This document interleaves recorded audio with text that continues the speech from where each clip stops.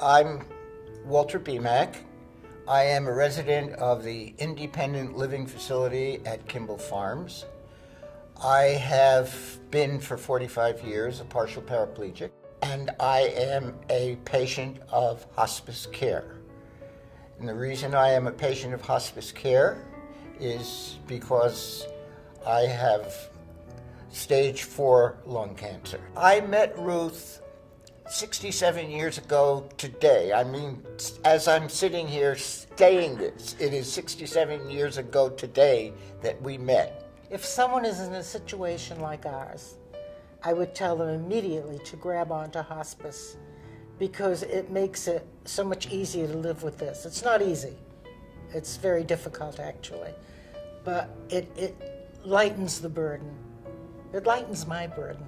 The deciding factor for me was my wife, Ruth, whose reaction to the presentation of hospice care was so positive. He was reluctant, and he felt, this isn't it, and we're not ready. And I looked over at my daughter, and she looked at me, and we both, sort of gave an understanding that I'm ready. I knew that it was important for me to go on, partly for myself, but certainly for my family as well. I had been feeling that we're alone in the world now, and what'll I do when he's gone, da, da, da, da, da. And as she talked, I began to realize that I wouldn't have to be alone.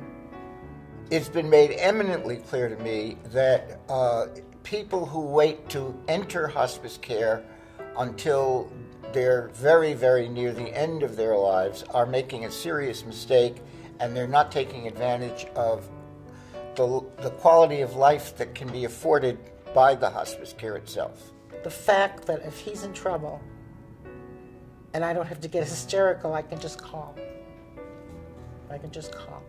On a weekly basis, there is a nurse who comes to check my vital signs, and there is a social worker who comes almost weekly, and there is a spiritual advisor who is a chaplain. What I feel is when any of them come in, or all of them, or one of them, that I feel a friend is visiting.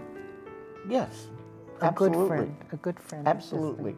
Make sure that you get into hospice care as early as you possibly can. The sooner, the better.